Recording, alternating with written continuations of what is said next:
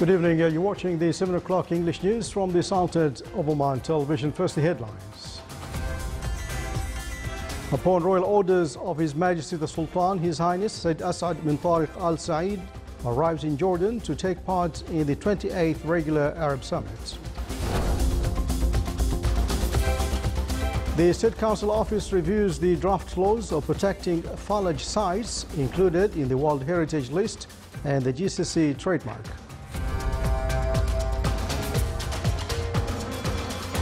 The Smart City Summit reviews the global trends in the implementation of smart cities and means of applying them in the Sultanate.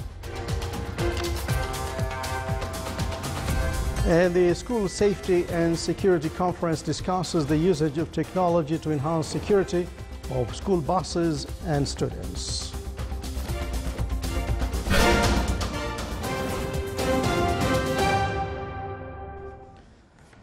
Those were the headlines, and now the news in detail.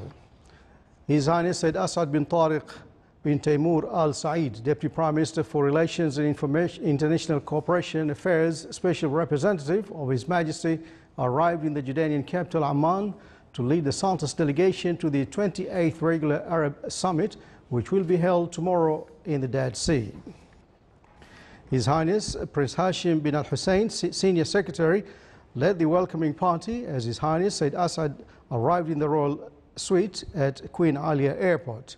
He was also received by His Excellency Dr. Hani Al-Mulki, Prime Minister of Jordan, His Excellency Engineer Imad Fakhouri, Minister of Planning and International Cooperation, His Excellency Dr. Mohammed Al-Mumni, Minister of State for Information Affairs, and His Excellency Ahmed Abdul Ghaith, Secretary General of the Arab League.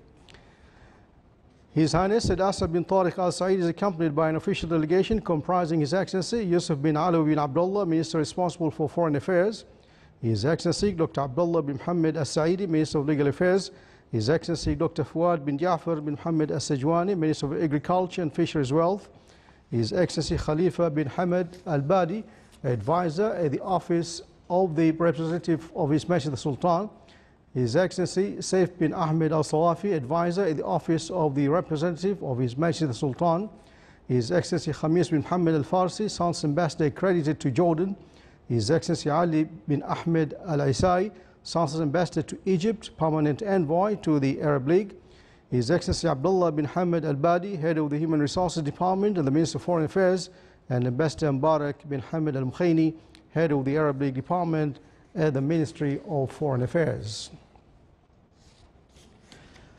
Upon royal order of His Majesty the Sultan, His Highness Said Asad bin Tariq bin Taimur Al Said, Deputy Prime Minister for the Relations and International Cooperation Affairs, Special Representative of His Majesty, left the country heading to leading the Sultan's delegation to the 28th Regular Arab Summit due to be held in Jordan. His Highness Said Asad bin Tariq Al Said was seen off upon departure by His Excellency Nasr bin Hamoud Al Kindi, Secretary General of the Royal Court Affairs, His Excellency Dr. Mohammed bin Hamad Al Romhi, Minister of Oil and Gas, Her Excellency Aisha bint Khalfan Al Siyabiya, Chairperson of the Public Authority for Crafts and Industries, His Excellency Sheikh Saif bin Mohammed Al Shabibi, Minister of Housing, Her Excellency Dr. Madiha bint Ahmed Al Shibaniya, Minister of Education, His Excellency Sheikh Khalid bin Umar Al Marhoon, Minister of Civil Service, His Excellency Saif bin Mohammed Al Abri, Secretary General of the Office of the Representative of His Majesty the Sultan, and His Excellency the Charge d'Affaires of the Jordanian Embassy in the Sultanate.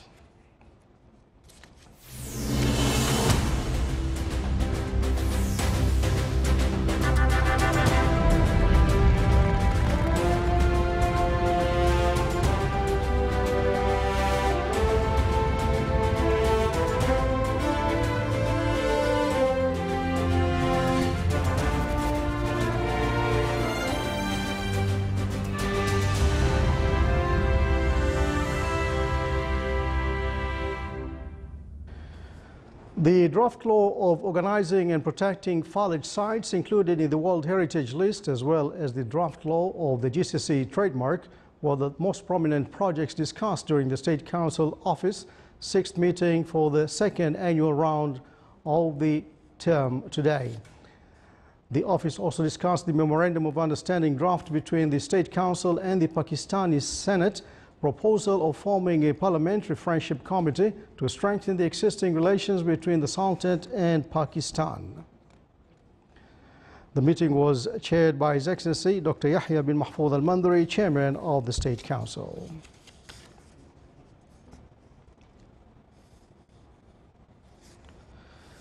The Information Technology and Communication exhibition COMEX 2017 was launched at Oman Convention and Exhibition Center with the participation of 14 public organizations and more than 100 IT and communication private companies. The event was organized by the Oman International Trade and Exhibition Company with the support of the Information Technology Authority. It included various sections, namely e-Oman and a special pavilion for the leading IT and CE companies from the Sultanate and other countries, in addition to a marketing division that will display the latest technological products of interest to customers. The event was presided over by His Excellency Sheikh Al-Fadl bin Mohammed Al-Harthi, Secretary General of the Council of Ministers.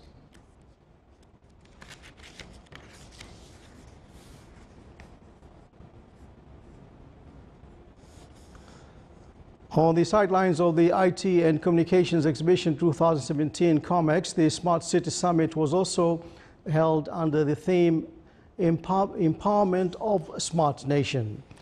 It came to review the global trends in the implementation of smart cities and means of applying them in the Sultanate through setting up the infrastructure and the unified national networks. It also discussed the real challenges facing the smart cities and the possible solutions to overcome such challenges. The summit also presented the potential benefits from the implementing the smart city solutions in economic fields, sustainable development, and other fields as well.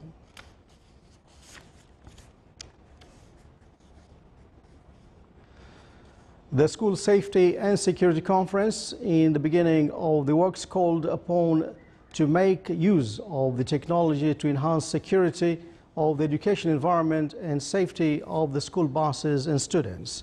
The two-day conference organized in the Ministry of Education Theatre in Al-Utaya witnesses the participation of a number of governmental and private institutions.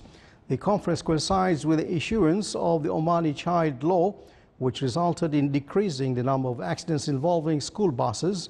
Therefore, the need of employing a supervisor on the school buses were discussed during the conference.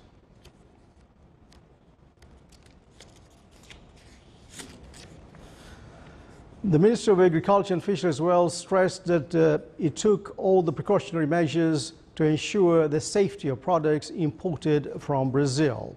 It also directed the specialists in veterinary quarantine offices at all border crossings to intensify monitoring and examination procedures.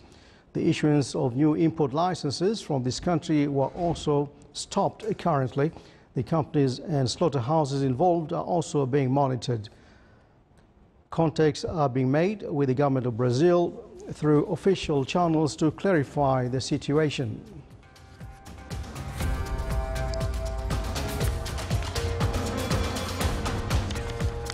Still to come on News Bulletin, Oman Air launches direct flights between Muscat and the Kenyan city of Nairobi to become the 55th international destination.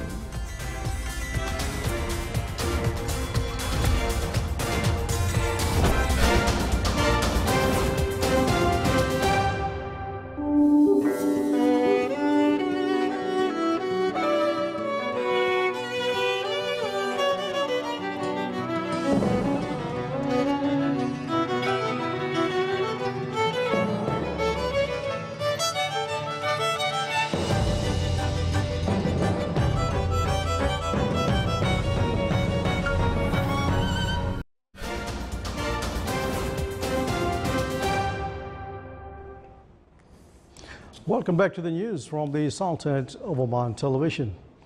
The Sultanate participated today at the works of the 55th meeting of the Executive Board of Arab Organization of Supreme Audit Institutions that is hosted by the State of Qatar. The two-day meeting discussed the reports of the Executive Board's activity and the General Secretariat's latest activities. It as well discussed the report of the Professional and Regulatory Standards Committee at its 10th meeting. The meeting also reviewed the report of the organization's Institutional Capacity Development Committee in its 11th meeting, and the naming of an evaluation committee to oversee the 12th competition of the scientific researchers. The Strategic Planning Committee's report was also reviewed. The Santos delegation to the meeting was chaired by His Excellency Sheikh Nasser bin Hilal al-Mauli, Chairman of the State Finance and Administrative Audit Apparatus.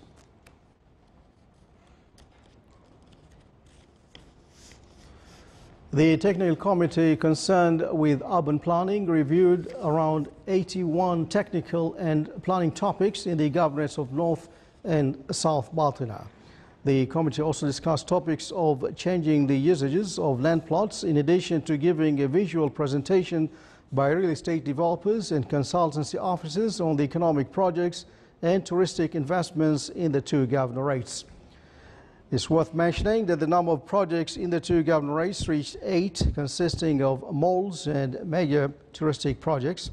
The meeting was presided over by His Excellency Engineer Saif bin Amr al-Shakhsi, Under Secretary of the Ministry of Housing.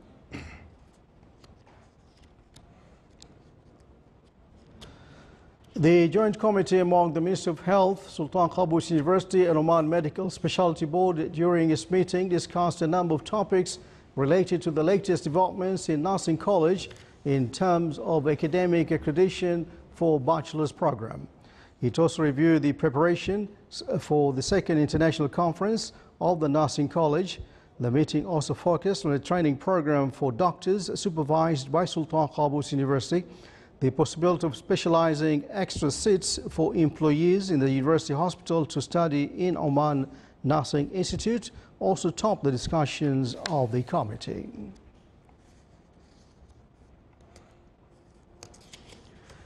The regulation framework of the Islamic banks in the Sultanate and the mechanism of legislative arbitration were the main goals of the fourth meeting of the Governance and Ethics Board in the Accounting and Auditing Authority for Financial Institutions in Muscat.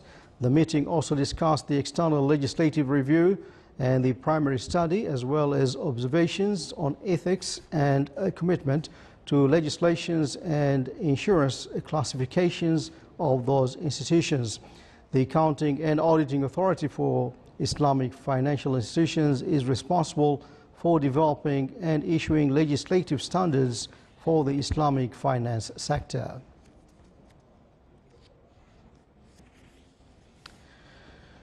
In order to fulfill the increasing demand of travelers and implementation of its plans aiming to expand the network of Oman Air launched its direct flights between Muscat and the Kenyan city of Nairobi at a rate of 4 weekly flights to become 55th destination of the Sultan's national carrier and first to Kenya. The new flight will enable Kenyans and other travelers to reach the international Oman Air network and will contribute in bolstering the political, economic and social bonds between the Sultanate and Kenya. The launch of the new route coincides with the Oman Air expansion plans, which includes the receival of the new Boeing aircraft by the end of the current month and operation of daily direct flights between Muscat and Manchester in the UK in the month of May. In addition to increasing the number of flights to India, Bangladesh, Thailand and Malaysia, as well as signing code-sharing agreement with Lufthansa and the United Aviation. We are very happy to contribute further to the increase of air bridges between the Sultanate of Oman and the rest of the world. And Nairobi is offering us a new entrance to Africa next to our existing routes to Dar es Salaam and Zanzibar. In Nairobi, we will have the opportunity to further cooperate with Kenya Airways. And Kenya Airways will offer us, beyond Nairobi, also connections on the mainland of Africa. Africa is an important continent and a growing important continent due to the fact that the economic development there is really taking off.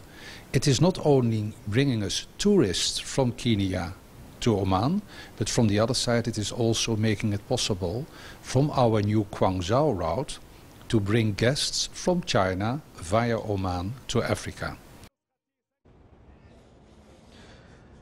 The Omani Theatre Association organized a ceremony to celebrate the World Theatre Day, which falls on the 27th of March each year. It came to stress on the role of theatre in the development of creative ideas among the nations. The association, through this celebration, aims to create an environment for the Omani artists to join the world artists in theatre field and exchange ideas as well as knowledge. The ceremony was presided over by His Excellency Dr. Abdul Munaim bin Mansour Al-Ahsani, Minister of Information.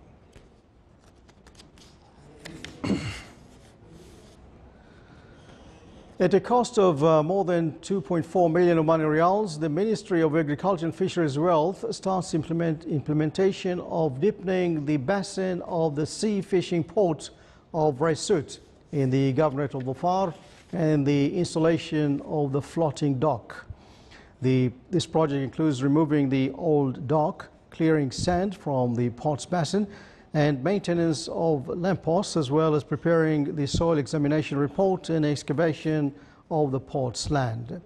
This project comes within the efforts of the Directorate General of the Fishing Port to the Ministry, seeking to help fishermen pursue their activities at ease.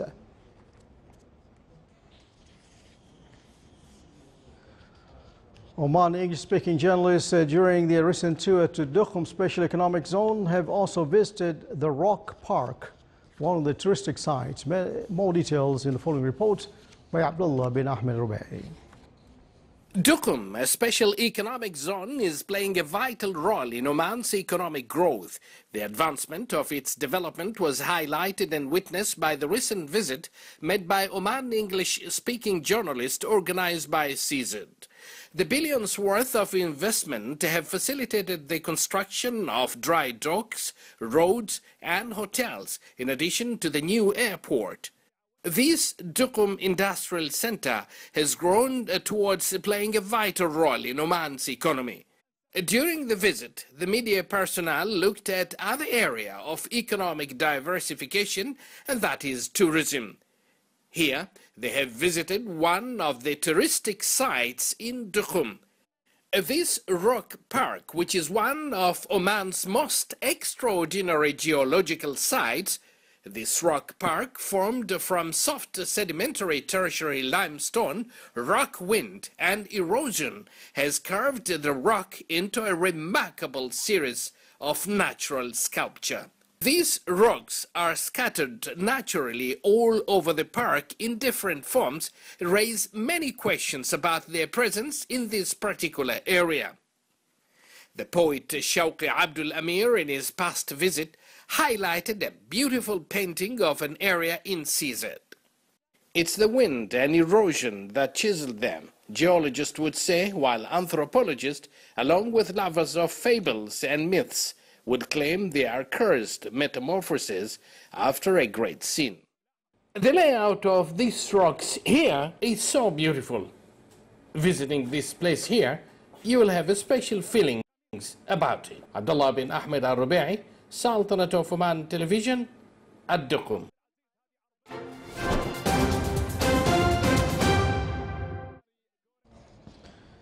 Now for the general focus around the Sultanate, clear to partly cloudy skies prevail over the northern governorates with chances of scattered rains. The governorate of Musandam, the rest of the Sultanate, will have clear skies and winds will be south to southeasterly light to moderate, and seas will be slight with a maximum wave height of 1.25 meters.